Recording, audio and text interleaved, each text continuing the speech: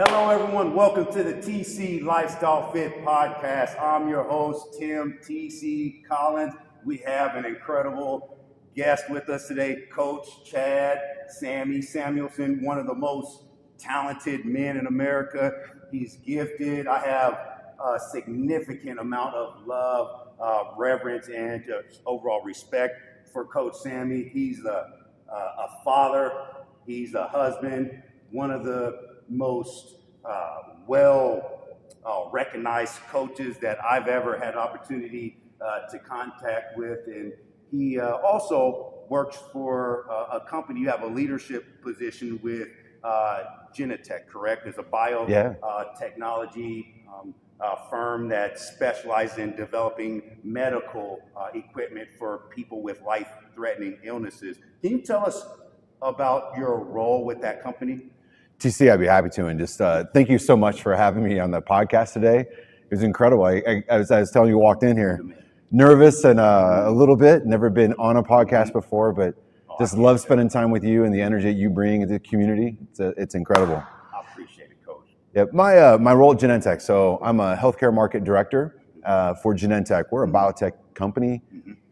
We are the first ever biotech company. So when science first started and looking at different ways to treat illnesses and diseases, Genentech paved the way, and I'm in my 20th year with them now. Wow, 20 years. Yeah, it's a long time. It is a long time. It's gone fast. I've been the opportunity to have a number of roles, number of jobs, and the company itself is so dynamic that we have over 30 medicines that we bring to patients and to the community.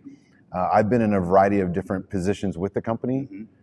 Over my tenure in 20 years, I've served 12 different roles. And the last decade I've just been in entirely leadership. So for me, it's phenomenal opportunity to combine my passion for science, for health, and then place that into the business aspect of leading people, leading teams, and making sure our medicines reach the patients who need them. How did you earn your way into leadership? It was a long road. I mean, I had to make a lot of sacrifices. I started out in industry. Yeah, I mean, I started out in the industry. I was my background is in biology and chemistry, so from an education perspective, I was always kind of on that path towards medicine. And when I found my way into the industry, almost by luck, by chance, I was like anyone else. I was a sales professional trying to do my craft, very competitive, and I wanted more. I wanted to have a bigger impact on people, and so the sacrifice for me was leaving what I knew here in the Omaha community and the friends I'd built, and my wife and I moved to San Francisco. And so we spent the better part of a decade on the West Coast, for me learning the organization, learning roles, so I could earn my way into a leadership position. And the best advice I had at that time was from my national sales director way back in 2006, who I had talked to about my aspirations for leadership. And he shared with me, Sammy, you can go and be a leader from this position you're in and be patient and make it here in Omaha and eventually earn that, or take the opportunity, make the sacrifice, go learn the organization. And then when you earn that opportunity, you can be a great leader, not just a good leader, you can be a great leader. And that was what really interested me to pursue that. To be great instead of just being good requires an individual to drop something lesser for something better. And going through that process isn't always simple, because it requires you to identify with a different version of yourself. And it isn't always an easy path initially, but for someone who is hunting a new opportunity in leadership or self-development, what is your advice for that individual who is attempting to take their skills, knowledge, leadership to a higher level in life? That's an in-depth question. I think like any goal that you have to approach it from a standpoint of it's years, not days. And to earn an opportunity, and specifically in leading teams, leading people, that's about service. That's about giving back. That's about being willing to sacrifice maybe your immediate need or immediate responsibility for a bigger cause, and the bigger cause being the individuals that you're going to lead. willing to put yourself out there and do the things that you're asking them to do. Really that service and that servant leadership. For me, when I talk about it's years, not days, the idea of how do you have a long-term goal and pursue that long-term goal, and you know that you're going to have these immediate sacrifices on a daily basis, that you won't be able to do the small things that others are doing because your vision is bigger, and the earn that opportunity is going to take more time, but be consistent, stay that course. Those are the things that I take away from like my pursuit of being in a role of leading people and having a greater impact. Wow. One of my clients was a former CEO of a large corporation, and he tells me all the time, leadership is all about pointing the thumb, not pointing the finger. So when things go well, as a leader, it's your job to give away the credit to other people. And when things aren't necessarily going your way, it's your job to take ownership and responsibility. Can you tell us about a time, as a leader in your organization, or even being a leader at your house, being a leader at home, where you had to point the thumb instead of pointing the finger to help everyone in your care succeed? Yeah, this feels like that would be an excellent job interview question too. I think so often it's the idea of how do I take responsibility and accountability for something that happened, and whether I'm directly responsible for it or not. In a leadership role, you have to point the thumb at yourself.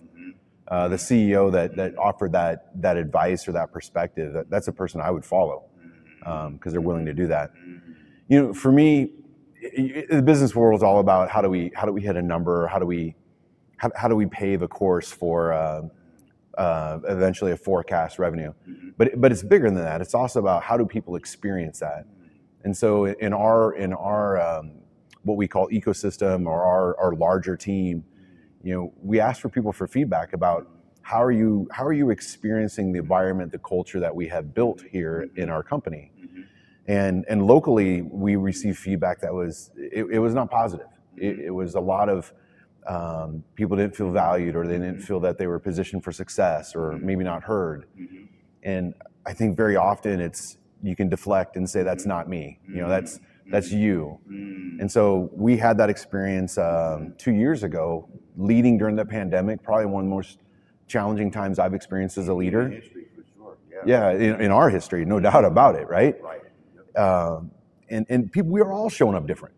I mean, no one knew the way out of this or what next day would bring. So you're just trying to do your best, and the best wasn't good enough. And I think that was an example where we received, a larger body of feedback as a leadership team, and I took upon myself to say, look, we can't deflect that. We have to own that feedback. And then the question winds up, what do we do with it? And that was an opportunity during the pandemic. Champions, they say, I've heard on multiple occasions that feedback is the breakfast of champions. That's how you get better. Yeah, a lot of people just say it's a gift, right? It's the breakfast of champions. It's the gift that you receive, and then the question winds up being, what do you do with it? How do you share with people that you're hearing them, and that you're willing to take that feedback and take action? Taking action on the knowledge you have been given. Yeah. Wow, that's so good. And we have conversations a lot about winning at the office, or winning in business. However, I haven't heard too many conversations about winning at home. You've been married to an amazing wife, Coach Katie, and I've been, married to my beautiful wife, Taisha. Very important to me. You have a son and daughter. I have a son and daughter. How important is it as a man, as a father, to win at home first? Yeah, it's of the utmost importance, and I think when you say winning at home, I think about in that same vein of how do I be a present at home? How do I give back at home so my household feels me, that they experience what I bring to support us as a family? And often, like, that's a struggle. It's a struggle of balancing your professional life and your pursuits as an individual, your own well-being, and then, like, how do you show up as a husband or a father? And And I've often said, I think I'm a great dad. I'm a great worker at Genentech, and I'm a good husband. Like, I need to be better by that. And You're an amazing husband. I know there's always room for improvement with all of us. Yeah. I think it's for me. I appreciate that. How can I identify where I'm strongest, and really invest that time and energy to give, and then how do I support my spouse in being as successful as she can be?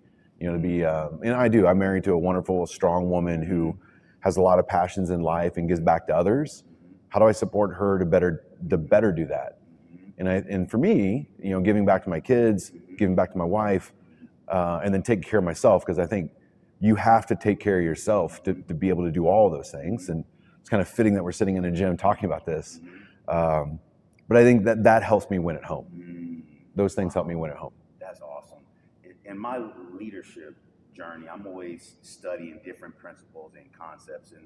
And the number one, one of the number one philosophies I've adopted recently is that you can't put old wine in a new wineskin, which means your old behaviors that didn't serve you yesterday aren't going to prepare you for tomorrow's success.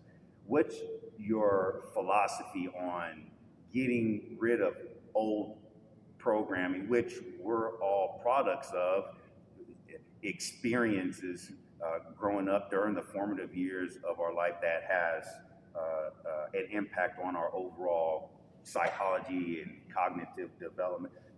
How do we rewire our thinking to help us move forward and achieve something that's going to serve our desires and make us better, whether it's being a husband, at work, basketball coach, which we'll get into that here shortly because you have some lots of experience in the basketball profession.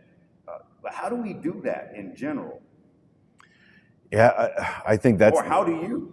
What's your personal journey with letting go of something that doesn't serve you to catch something better? Yeah, this is a space I've done a lot of reading on. You know, it's the idea of, you know, what is the obstacle that you're trying to overcome, and how do you get there? What is the feedback or coaching received, and the people that inspire you in life that help propel you towards that goal? People. Surrounding yourself with people, that's a big deal. It's significant. And, you know, for me, I find, I also I think even the experience that you had that weren't positive, the things that shaped you in a way that you realize, I'm not going to be like that, or I'm not going to show up in that way. I think all of those experiences make us who we are. And so you can, for me personally, I borrow from the best. You know, what do the best do? How do the best inspire themselves? What do people call upon to be more successful or to achieve the goals that are in front of them? And then I also think about my own experiences. What was it that I felt was, you know, challenging me the most, or holding me back, or that I didn't feel was providing me the best path forward? And I release that. You learn from it, but you don't take it with you.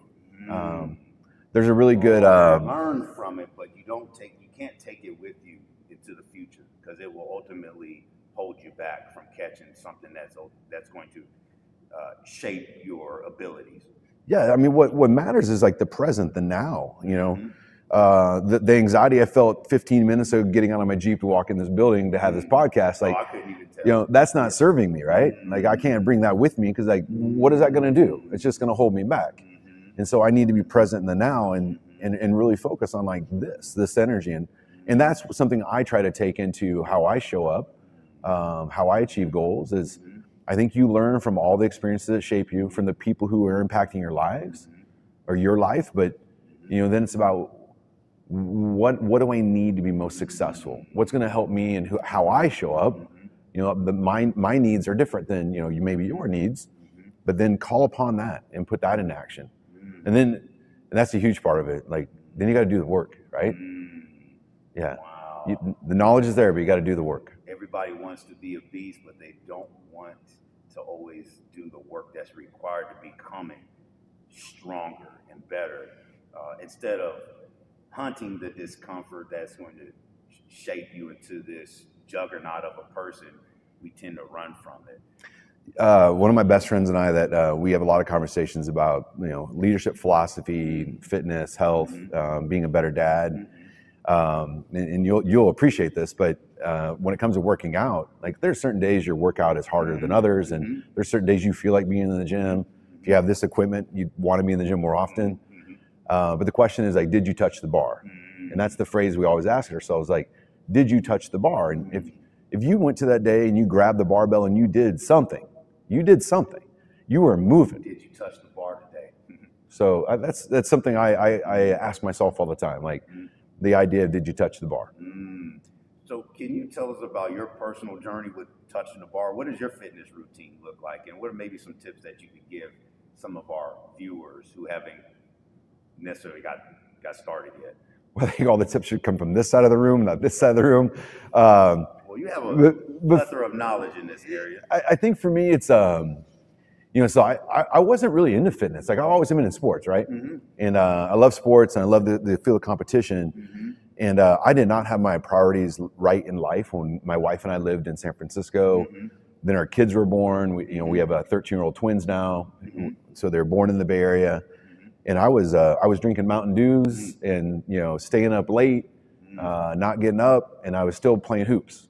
And in my mind, I saw myself as that that 21-year-old hooper in college who could fly, and I think my body was starting to tell me I wasn't. When we moved to Vegas, that's where I started getting more into the routine of fitness. And I thought there's a really good book by Jesse Itzler called "Living with a Navy SEAL." It's David Goggins. I love David Goggins. I know you love Goggins. Yeah, he's the man. But the idea of doing a pull-up, just do one, right? And then one leads to two, two leads to four. Next thing you do, in 10. And marginal gains. The aggregation of marginal gains. The aggregation of marginal gains. And I was telling that story to my dad. My dad is somebody who's a great role model for me. He had a really severe injury where he nearly lost his arm when I was growing up. And I never really thought about it much, but he was in the backyard after he was rehabbing, because rehab wasn't back then wasn't what it is now. And he was doing pull-ups in the backyard. And so he told me this story about, hey, I had to learn how to do one pull-up, and then one led to two led to four. And literally my own dad was kind of telling me his journey, kind of similar to what, the Goggins story. And I used that as inspiration, and then I started getting into fitness.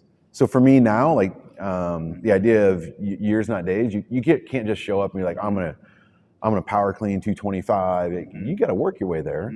So I would say over the last 13 years, I'm a morning routine guy. I get up, get it in. My goal.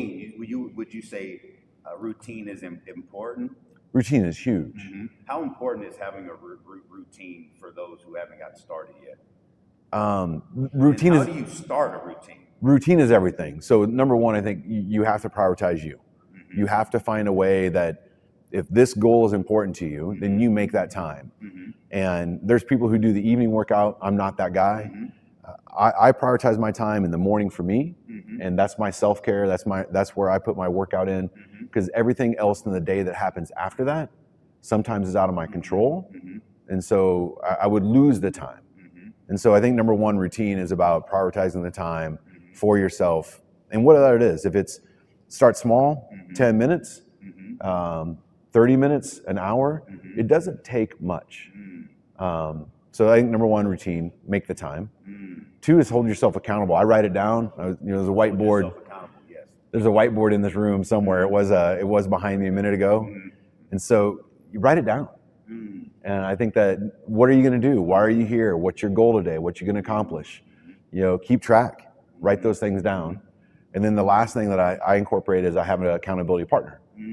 So I have a friend who every day I take a picture of the whiteboard. What did I do? How did I achieve? And I send it to him. When we can, we work out together. I do think there's strength in community. Other people who are like-minded, who have the similar goals as you do, they'll push you to be better. There are some individuals who are really good at meeting other people's expectations, but they have a hard time meeting their own inner expectations. So for those types of people, it would be most efficient or ideal to work with a partner because you have someone who's going to hold you accountable. You have some motivation on the outside and people who genuinely care and want to see you succeed. So that's a great place to start for someone who is getting on track with bettering their health and their fitness.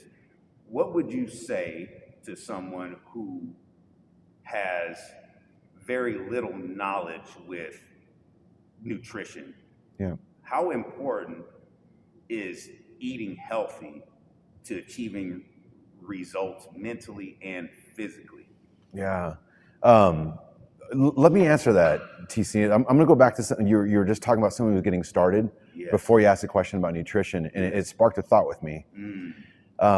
So someone who's getting started, who doesn't know what to do when they walk into like this beautiful facility that we're sitting in, that has all this amazing equipment, I think it's imperative, like you ask questions, you get help, that you put yourself out there, whether you join a small class or get a trainer. Now YouTube, you could research it yourself. Application, For me, anxiety gets in my way of jumping in the group, and so I have to force myself to be a part of that. And I've been a part of several CrossFit gyms here in town, which I do find that strength in community. I also found for me, I was easier to get my stuff done if I just got it done at home. And so that is part of the routine too. I think getting past whatever is holding you back, if it's anxiety of joining a group, if it's not having the knowledge of what to do when you're in the gym, then find a way to approach that obstacle. And so when I talk about obstacles, for me, nutrition,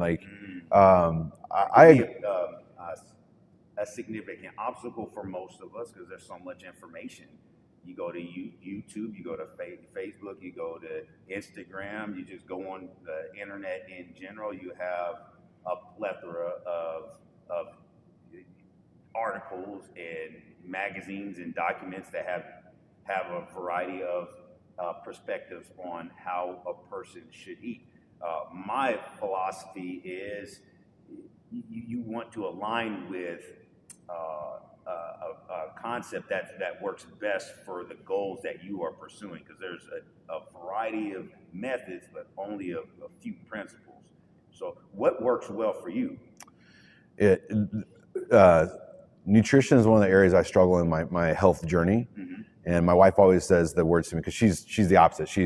My wife has great nutrition discipline. I have great gym discipline.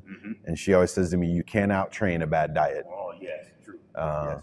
I continue to try to train her or prove her wrong. But what works for me is it has to be convenient.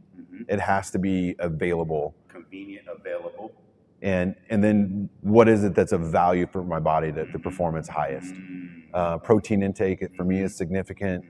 I planning ahead. My wife does a lot of planning ahead, so checking in with her about what we have and what we're going to do, and then making those kind of trade-off decisions. Like there's times where it should be, on your plate. What are you willing to trade off? Yeah, initially, what are you ready, willing, and able to trade off at this particular time, at this particular season in your life to make yourself 1% better each day?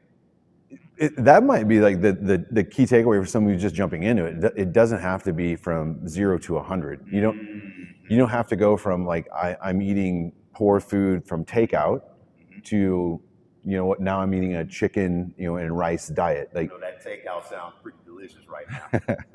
Yeah, there's Starbucks in my head. All in moderation. All in moderation. But I think that's a great opportunity for me. It's a lot about how do you make sure you're getting the nutrients your body needs early in the day, and then how do you replenish what you use? And protein intake is significant, especially for muscle recovery and turnover, and just overall just energy and building strength. Yeah, and I think about the age that I'm at, even more important. Even more important. Usually, we're talking about protein, about 0.7 to 1 gram of protein per pound of body weight. For those of you out there who might be curious, how much protein you should be eating on a daily basis, and it could be different. It could vary. I would recommend you connect with a nutritionist or someone who has some credentials in that area of nutrition, and they'll be able to specify exactly how much you need in terms of your dietary fat, your carbohydrates, and your protein as well. A couple more questions for you, Coach, before we conclude our podcast today. How have you been able to use fitness and athletics to impact the community? I know you're heavily involved with the Special Olympics of Nebraska and Mid-City Madness. Can you talk about your roles in those with those organizations? Yeah, I would love to. And I think the word community stands out to me when you talk about sports so much. Yes. I've been very fortunate to play sports throughout my entire life, continue to play sports, not as well as I once did, but still like to play. You still like Michael. I wasn't paying for the compliment. Wasn't looking for the compliment on that one. But I think gosh, you would ask me a question in preparation for this, and it was about like what I learned in sports, and community is everything. I've been able to play sports in high school, a small town kid, so I played all the sports in high school: baseball, track, football, and basketball. Found basketball took me to college level, played at a high level in college. Basketball took me to college, basketball took me overseas. Wow. Basketball takes me into the gym right now, like we can get some shots up. But it truly is the community that comes from that. That's what sports has brought to me. And now in my life, the phase that I'm in, I'm able to give back through coaching. And specifically with Special Olympics is one of the areas I coach. It's opening up to leadership opportunities. So I serve on the board of directors for Special Olympics Nebraska. Can you tell us how you got into working with the Special Olympics? Yeah, I would love to. So you're aware, and for everyone following along with us, I have a 13-year-old son with autism spectrum disorder. He's amazing. He's a good kid, man. He's a phenomenal kid. Makes me tear up a little bit on that one. Yeah. So him, obviously, they're twins, boy-girl twins, and my daughter's a young athlete as well, and the next WNBA athlete of the year. She's a baller. She's got good skills. She has to figure out how to apply those skills, but she will, yeah. That's her journey, not mine. I have to tell myself that once in a while. That's her journey, not mine. She's got to make that choice. But what I see in her, Coach Sam, she has the discipline, she has the drive, she has the talent, and she has people in her corner who want her to do well. Her mother and her father. If you have all those components available to you, it's just a matter of time. And she's going through developing a skill. There's competence and confidence. They work together. And it's something that you build progressively over time. She's very confident young lady. Now she's taken that competence to a whole level. Yeah. Whole different level. Yeah. I'm excited to see what type of athlete, and even just what type of young lady she becomes in the future. Because we, as coaches, our job is to build character first and then work on the athlete. And I see she has the best of all worlds, and I know she's going to be successful. I appreciate that. Putting in the work is important. Like no matter if it's at the desk in the job, or if it's as a family person, or if it's an athlete, you got to put in the work. You got to touch the bar, right? And so she does that, and I think she's surrounded with people who are giving her opportunity to do that in a better way. Sports is a community for her, but also sports provides a level of self-confidence, and she's getting exposed to some great female coaches here in the community who can pour into her. Coach Eastmo. Oh yeah. She was All-American honorable mention back in 2020. I think she was the number 20 pick in the WNBA draft that year. Pretty incredible. And then Coach Alexis, 2-year All-State at Bellevue West, and then she played at Creighton University, was a machine there. We all know about Coach Chevy. Yeah. She was just amazing. So we love DVLP basketball. Huge shout out. Yeah. To him. But that's the key. Yeah. Hooking our kids up with other positive role models. Role models are everything, and that takes me back to Special Olympics. I got involved with Special Olympics because I wanted to, the opportunity for my son to participate in sports at a level that is competitive. It builds a community, and it helps him with his self-confidence. I see him on Facebook. He has 10 medals. What does he compete in? Oh man, I know he does basketball. I saw him running. Yeah, he's what else is he doing out there? So in Special Olympics, Ryder competes in track and field. Track and field. He does basketball, and my wife and I and our friends, the Shannons, have the opportunity to coach the Westside High School Unified team. So pretty incredible there. Wow. And then he has swimming's his sport. Like he swims for the Barracuda Special Olympics team. Wow. And he also swims for the Omaha Swim Club. Wow. And so he's swimming with neurotypical kids in the pool and competing, and he's it gives him an area where he can build confidence in himself as a young person, and he's part of a community bigger than bigger than just his small circle. Wow. Yeah, very fortunate. That's amazing. Yeah. Father of the Year award goes that's to not Sammy. That's so not true. It yeah. is. I appreciate you, Coach. So one last question, and this should be a fun one. Okay. Nikola, how do you pronounce his last name? I'll butcher it too, with Jokovic. Yeah, the Joker. Nikola Jokovic from the Denver Nuggets, who was drafted 8 years ago. I saw on the news just yesterday, on draft day, there was a Taco Bell commercial playing. So I have two questions for you, Coach. Okay. If an NBA team were to recruit you now, or the NBA were to recruit you, what team would you want to play for? And on draft day, what commercial is playing? Oh man, this is great. This is fun. I would go play with playoff Jimmy, Miami Heat. The Miami Heat. Like who doesn't want to live in South Beach? Yeah, South Beach. And I figure Pat Riley is the general manager is probably the only one that could find a spot for me on their roster where I could actually do something of impact. Maybe we need someone to make one shot from this part of the court. Like very Udonis Haslem, very like 42 right. years old playing in the NBA. I can see you doing I got him beat by a few years. So yes, it's all good. Very positional player. I think maybe the Heat would have a spot for me. What commercial are you playing? Man, if the old Gatorade commercial, like Be Like Mike, would change it to Be Like Sammy. Yeah, Be Like Sammy. Maybe that'd be it. That'd be awesome. That would be so awesome. Coach Chad, you are a blessing. We are so happy to have you here today. Do you have any last words of encouragement for our viewers before we end the podcast?